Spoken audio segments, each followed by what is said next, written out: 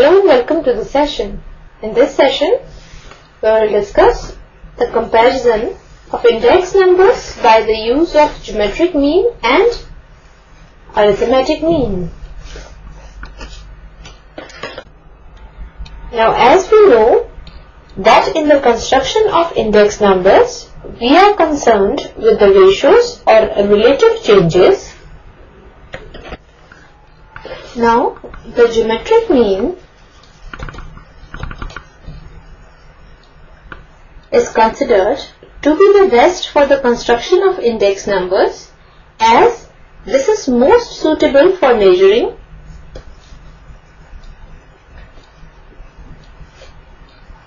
relative changes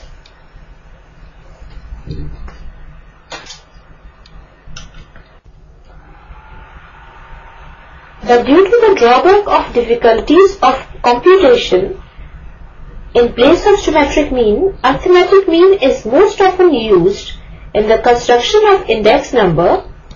Even index number based on arithmetic mean suffers from all disadvantages that an arithmetic mean has.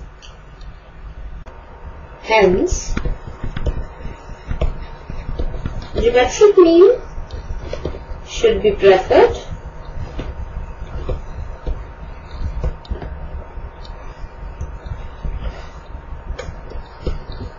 over other measures of central tendency.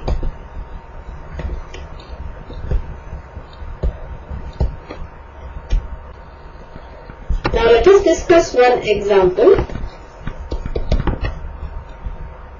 Now here this data is given to us,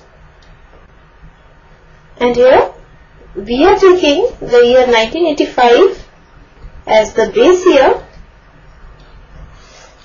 Now we do that for the base year we take the price relative as 100. Now for the commodity A, for calculating the price relative for the year 1986, we are here using the formula, that is price relative is equal to the current price over base price into 100. So for the year 1986, the year 1985 is the base year. So price relative will be equal to the current price, which is 12, over the base price, which is 24 into 100, which I am calculating will be equal to 50. So for the commodity A, the price relative for the year 1986 is 50. And similarly, we have calculated for the other cases also.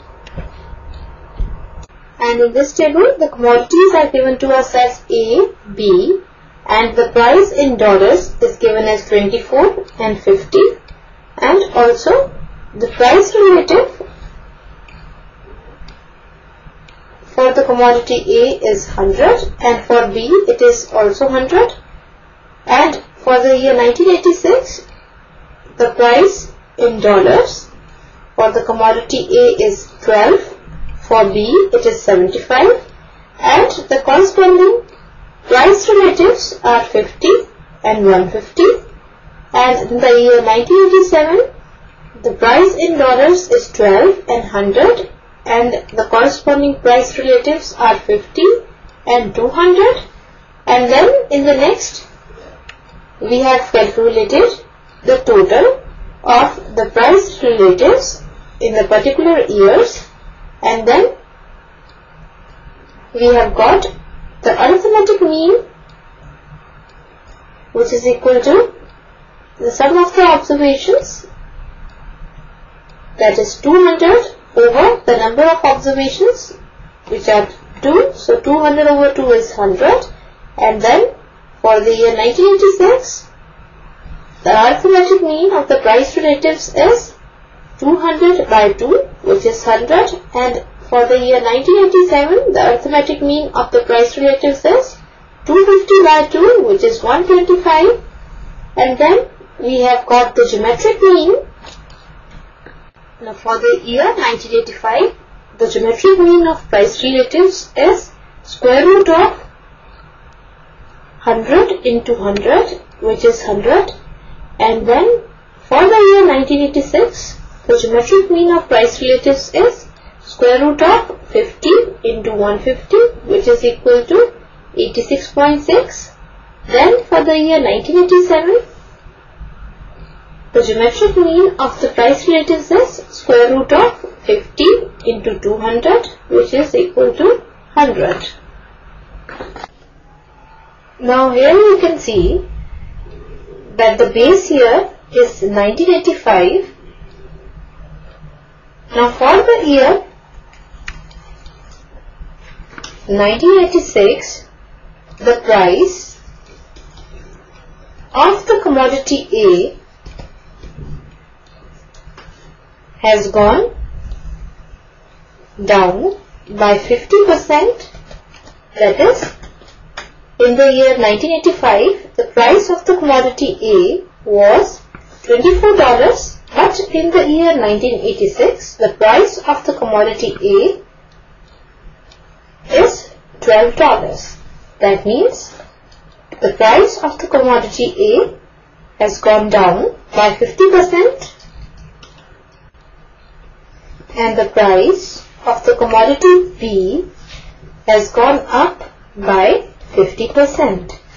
That is, in the year 1985, the price of the commodity B was $50, and in the year 1986, the price of the commodity B is $75. It means that the price of the commodity B has gone up by 50%. Now here you can also see that the arithmetic mean has shown no change in the index number, but the geometric mean shows a change, that the average price has gone down. Now the 50% fall cannot be compensated by 50% rise, rather it can be compensated by 100% rise. And this relative change is observed by the geometric mean, and it is not observed by the arithmetic mean, as the arithmetic mean is showing no change.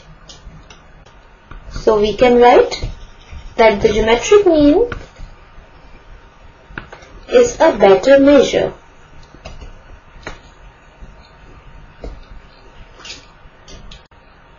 Now let us consider the year 1987. Here it is clearly visible that the price of the commodity A has gone down by 50% or is halved. Now here you can see that in the year 1985, the price of the commodity A was $24, and in the year 1987 it is $12. It means the price of the commodity A has gone down by 50% or it is halved, and the price of the commodity B is doubled in comparison to the year 1985. So we can say that the price of the commodity B is doubled, or it has gone up by 100%. Now here the two commodities are of equal importance, and there should not be any change in the value of index number of 1987 from that of 1985, as if the price of one commodity goes down by 50% and the other rises by 100%, then there exists no change in the price level But in this case, you can see that the arithmetic mean shows an increase of 25%, whereas the geometric mean does not favor any change in the price of 1987 in comparison to that of 1985. That is, the geometric mean is 100 for both the years, but the arithmetic mean is showing an increase of 25%. Now in this case, then the price of A has gone down by 50% and the price of B has gone up by 100%. So in this case, there should not be any change in the value of index number of the year 1987 from that of the year 1985. But in this, the arithmetic mean is showing 25% increase and geometric mean is showing no change in the price of 1987 in comparison to that of 1985. Hence, we can say that the geometric mean gives a correct measure.